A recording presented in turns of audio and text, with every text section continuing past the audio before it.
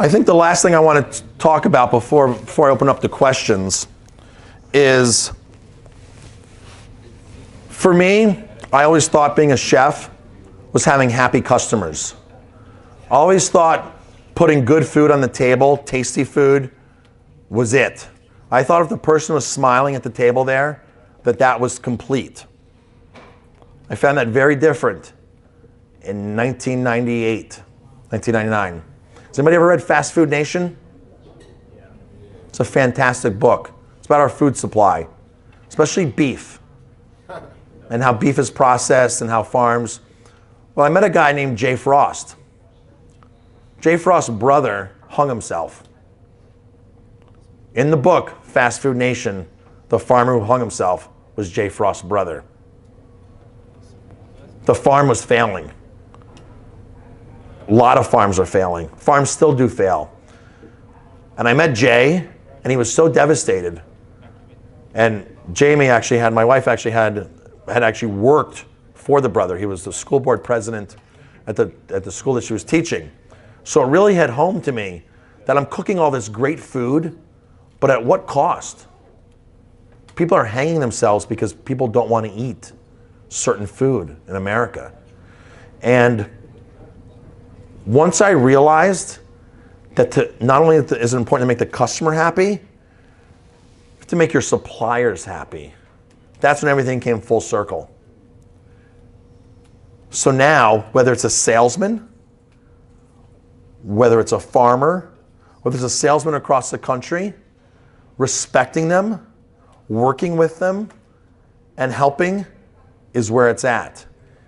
After working with Jay Frost for about 2 years, we rounded up 15 chefs.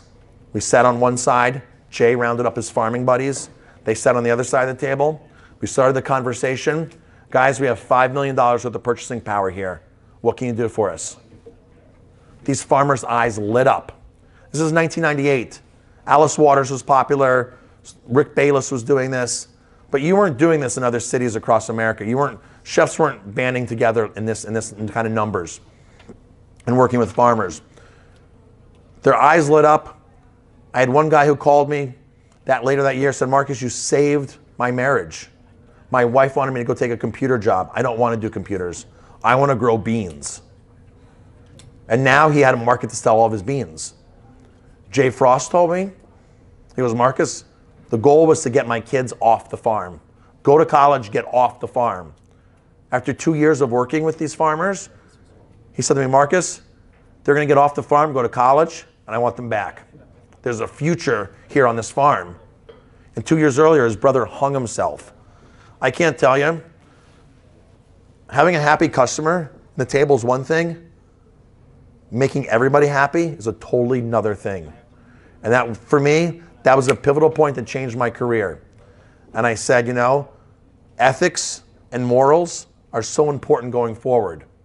And sure, we need to get the best price. We need to beat up our vendors sometimes. We need to do things, and we need to take advantage of certain things. But my policy with a farmer has never, ever, ever been to negotiate price with a farmer. The farmer knows what he needs. It's our job, it's my job. If I'm buying something local for $3 more, it's my job to market it and tell the story so I can get $6 more. It's my job to tell the story. It's my job now I don't go to the farmer and say, oh, Cisco has portobellos for $12, why can't you match your price? No. Now on my menu is local portobellos from XYZ farm that were picked yesterday or grown here, and here's a picture of me on the farm. People like that. People love stories. People, in the book here, I talk a lot about storytelling and value of perception. Storytelling is one of the not lying, but storytelling really sells things. And when you can buy something local, from a personal connection, there's a massive story. We all have stories how we're in the room here today. You heard my story earlier about my fondest memories at 4 years old of my grandmother. We'd go to Arthur Avenue in the Bronx. We'd go to the markets at 5, 6 years old. Those are fond memories. There's a reason why I'm here.